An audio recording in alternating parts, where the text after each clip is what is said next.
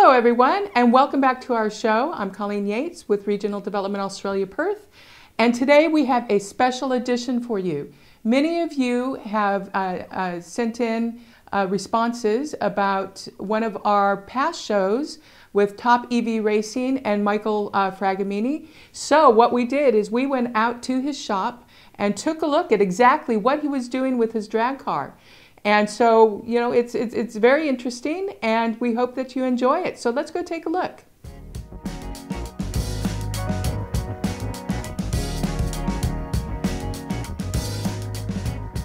Hello to everyone out there. Welcome back to the show. And as you have all requested, we're back speaking with Michael Fragomeni and taking a look actually in his facility here, where he has been working on the technology for his drag car.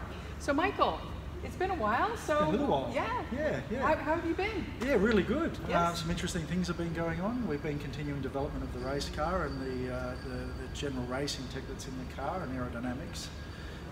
And the biggest project in all of these projects is the motor and the battery systems, and they've been developing quite nicely. So in the last few months we've stepped into production of the motor, and we hopefully will have it spinning in February or March at this point. Test rigs around that, and instrumentation and measuring devices around that. So this is the first time I've actually seen the whole car like in one piece. Together, yeah. Which is amazing. So what's the timeline that you've got in terms of actually getting it on the road? So first things first is to get the energy systems working and getting them safe and tested in-house here.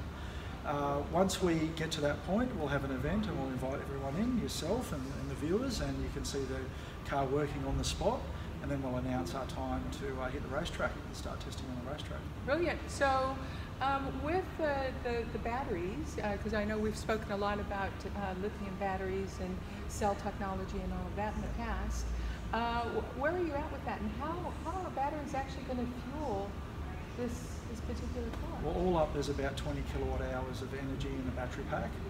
That's enough to get us down the track and do all the things that we need to do. We're discharging all of that energy in only a few seconds essentially. Wow. So what would run a house or two for a whole day, we use in about 5 seconds. That's brilliant. So this vehicle is going to get up to over 600 kilometers per hour within how many seconds? Within 4 seconds or 5 seconds to that speed. Yeah, so hopefully to about 530 kilometers an hour in 3.5 seconds or so. Yeah. Then we need to get to a longer racetrack. That will be on the quarter mile. We'd like to do some runs on asphalt runways at the airports. Yep. There's a couple of runways around Western Australia. You have to get special permission for that? Yes, got to get permission to do that. And then once we have a little bit more length of road, we can bring the car up to speed a bit more slowly in acceleration, but then hopefully cap off at half the speed of sound. Half the speed of sound is 612 kilometers an hour, so that's our goal. That's absolutely brilliant. And I understand, and what I've learned a lot about is that what's really revolutionary about all of this isn't so much the batteries, but it's the drivetrains of the vehicles. So you've designed a drivetrain for this car? It's all of the above. So the drivetrain is the batteries into the controllers and into the motor. I think the pinnacle of our technology is the motor. So it's completely designed in-house and assembled in-house. Nothing on this car is off the shelf essentially. So we've set out on this mission to develop the technology and then to test it in the race car. You can bolt things off the shelf. There's plenty of bits and pieces out there in the markets, but this car is 5,000 horsepower, 4 megawatts of energy, and we're building a race car. It's got to be light, it's got to be nimble, and that's what makes it quick. So you can't bolt a very, very large motor in it, make the car weigh 3 tons, and then you think you're going to go fast. It's got to be lightweight. So a lot of aerospace engineering at every level to get those energy densities up high, which means basically keeping the mass very low and keeping the power very high. And I understand you're looking at some materials like Kevlar? So we're working on Kevlar, yep. So the battery enclosures are being moulded now. We've been moulding wings for the car out of Kevlar and changing some of the aerodynamics. So there's a lot of updates that are constantly going on too. You think you are going one way, and you start preparing, and then you realise you can make some improvements, and I think that's just a testament to spending a lot of time in this engineering space, taking our time doing this. you do it once, you do it right. And I think it's a 10-year journey now for us. So how does it feel to get to this point? Really good. The last few months have been fantastic. The team has grown. We've got some amazing people on the team doing all sorts of things at all sorts of levels.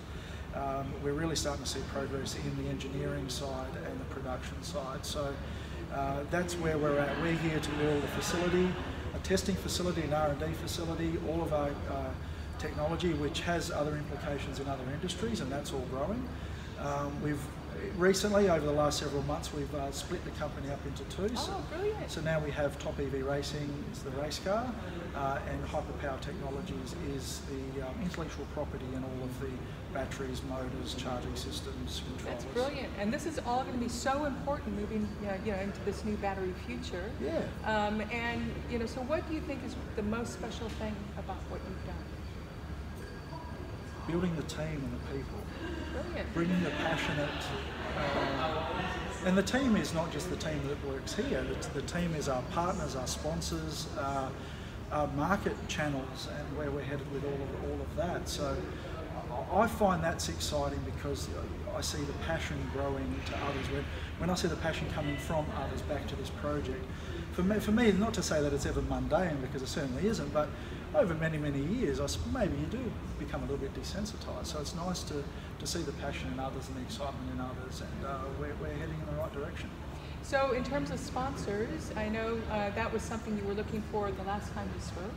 Yeah. So how has that come along? Have you gotten a lot more sponsors, interesting sponsors, certainly, companies? Certainly do, yeah. So our sponsors have stayed, our initial sponsors have been with us for a while now, have all stayed with us and are on this journey with us. In the last several months, we've got 3 more that we're about to announce. A lot of their assistance is in some of the components and technologies outside of what we're achieving. So by having those technical partners with their expertise in certain areas, it's fantastic. And then that's essentially what builds a project. It's never one person or one pair of hands, it's many, and it's many minds. So we've set up a facility, we've set up a production house, an R&D house, race car parts and tech, and everything is melding together. I suppose the vision is becoming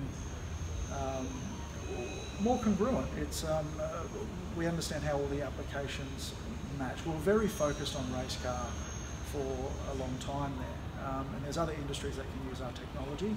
And so it's good to see the advances we've made with a racing hat on and with a racing mind and an aerospace mind has those other implications to other areas. Fantastic. So how about if we go over and take a walk and look at your first project, your sound project? Okay, let's do that. So let's go do that. So Michael, this is your first project. Can you tell the audience, what is this? Well, this actually wasn't the first project. This was my company, Sounds Explosive, for 15 years. Actually, probably nearly 20 years actually in total. So this was a project that I built 15 years ago. And this was the coming together of an interesting class in car called Monster Class, which was a class that had no rules essentially. So instead of building a car audio system in a car, we thought we'd build a vehicle. So we went to Bunnings and got, name drop, went to Bunnings and got a wheelbarrow for $49, I remember. Oh my God, that's a wheelbarrow. That's a wheelbarrow, and a sack trolley for $29, and then you're looking at about $100,000 worth of equipment and time and energy. So essentially it's a 40,000 watt RMS sound system. There was 400 kilos of batteries that drive the amplifiers that all drive into one custom 12-inch subwoofer, and that's cryogenically cooled. And this set 4 Australian and world records throughout its time, and it was retired in 2009 when I basically transitioned to Top EV Racing. So it was a whimsical project, a fun project, but really it's the passion of physics that I'm addicted to. And so as much as it's novel by its look, it's really a test dyno machine, it's a dynamometer.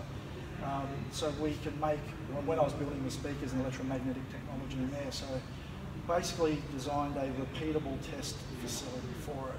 So when we made improvements, we could have direct results. So it does drive. It's got a pocket racer motor at the front. It's got it used to have nitrous oxide on it for cooling the speaker initially and also running into the motor. So the little thing did burnouts as well. So it was good fun. It was a lot of good fun.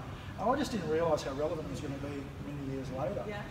Batteries, amplifiers, electromagnetic speakers, is batteries, controllers, and electromagnetic motor in the race car. So did you drive this around the neighborhood? Yeah, got videos of it.